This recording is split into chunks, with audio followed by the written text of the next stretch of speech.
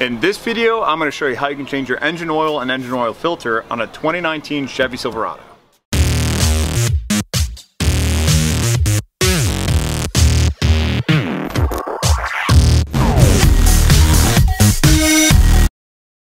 The first thing you'll do is pop the hood, and the hood release location is on the lower panel, kick panel here, where your knees are going to be, and that'll pop your hood. You'll reach your hand in the center of the grill and you will go ahead and press the tab to the driver's side. It's this tab right here, it's black and it's hard to see.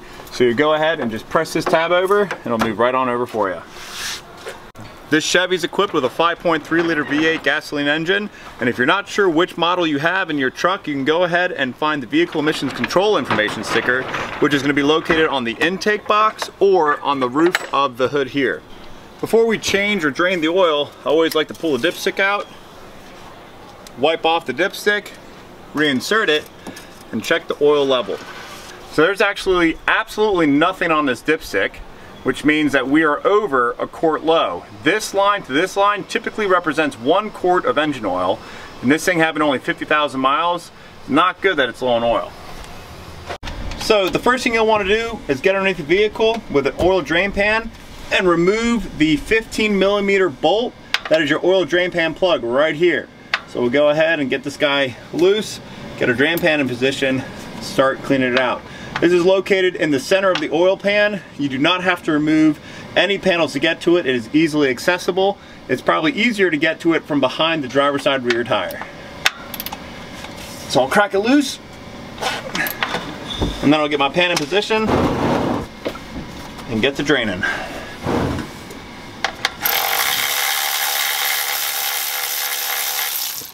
Now while the engine oil is draining, I always like to shine a light at it to see what color it is, how well I can see through it, and if there's any sort of silver bits down in the drain pan as well, which I don't see any, but this oil is definitely pretty dirty and I have absolutely no light shining through it. So this is definitely past its oil change.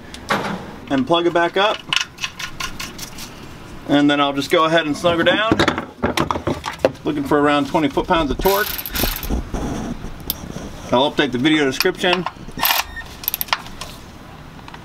But that's nice right there. Basically, it makes contact. You go roughly about a quarter turn, and she's on there tight. It doesn't need to be on there super tight. Everybody over torques these things. Please stop, for the love of God.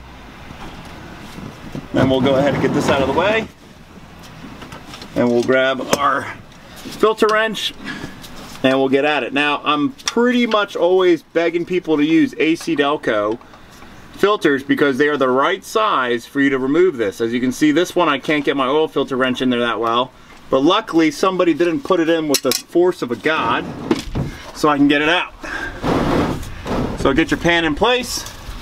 Alright, so go ahead and let it come out. It'll drip down a little bit. Make sure you have it nice and centered in your pan. Let it drip for a little bit, and then you can pull the rest of the way out and dump it straight down. There you go. Now you can grab it gently, making sure it doesn't fall out of your hands.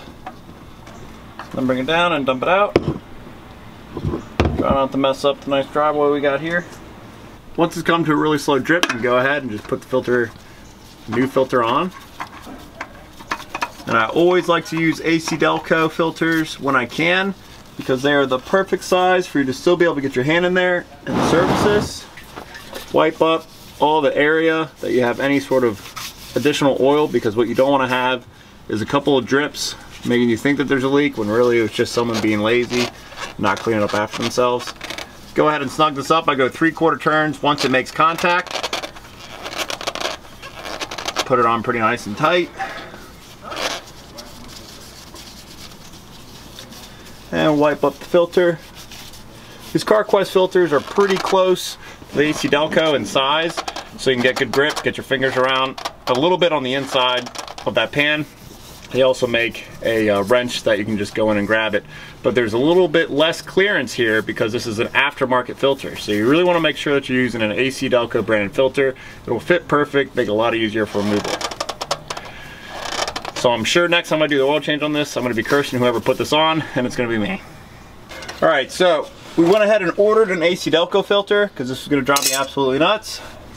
And let me show you what's going on here. So you can see here, not a ton of space in between the oil filter, and it's a little bit of a shallow filter. So we're going to put the correct AC Delco filter on there. I should actually be able to just spin this guy off. Nope. Alrighty.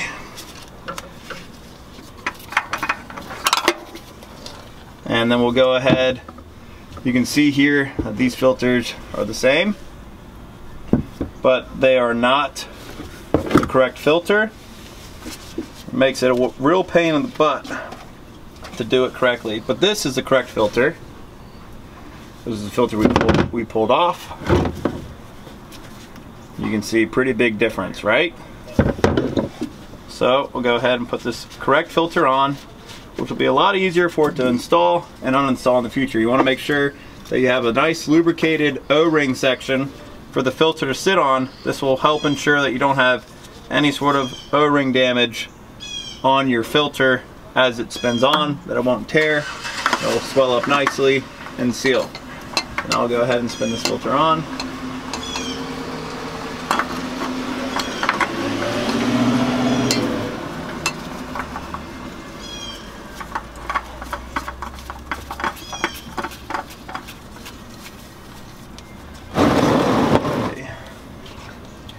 I'll just grab my rag, wipe it off, and snug it up. Another 3/4 of a turn once it makes contact. And you can see here that this filter has additional space in between here. My finger can go in further between the oil pan. It also drops down a little bit past the oil pan, which makes removal much easier. So whenever you're doing an oil change on your truck, just get the AC Delco filter. It's not much more expensive. Sometimes it's even cheaper. And it's the filter that your truck wants to have anyway. Now we're going to get on top of the truck and go ahead and fill this thing up with oil. Whenever you're buying engine oil, you just want to make sure that it has the Dexos rating. This cap will also tell you that it requires 0W20. Turn it counterclockwise and remove it. You can see the Dexos and 020. So that's what we're going to go ahead and put back in. As long as you have a Dexos certification on your motor oil, you can use it. The proper way to utilize a quart bottle is this way. You want to make sure that the longest point for you to get to is the top of the cap. Everybody does it the opposite way, and then you end up making a big mess. Alright, news to me, but this is an 8-quart oil system. I put in 6 quarts, checked it, it was empty. Put in 7 quarts, checked it, it was empty. I said, no way. Checked on Identifix, which is very similar to ALLDATA, and saw that it said 8 quarts is the oil capacity. So I'm going to go ahead and double check that now. Put the cap back on, maybe. We're on a level surface. And there we go, now we're full and good. That's what I wanted to see, was the oil level right here. So the dipstick's totally clean. I'm going to reinsert it, stick it all the way down, pull it all the way back out, and you'll see now we are perfectly on the full level, and that is where you want it to be. So this is an 8-quart oil system. Normally, I haven't seen one of these before take that much, but here we are. So if your vehicle is not equipped with a keypad right here, you'll want to go ahead and grab your odometer button here and just turn it till you get to the oil life remaining, and then you'll just hold down the odometer button and it'll say, are you sure you want to reset? You click yes, and it resets to 100%. The similar process, if you have a keypad right here, you'll just press down until you find the oil reset or the remaining oil life, and then you'll just hold the check mark down. It'll ask you if you want to reset and go. But if you don't have the buttons here, you just work through it with the odometer right here. And that's how you go through and do this sucker.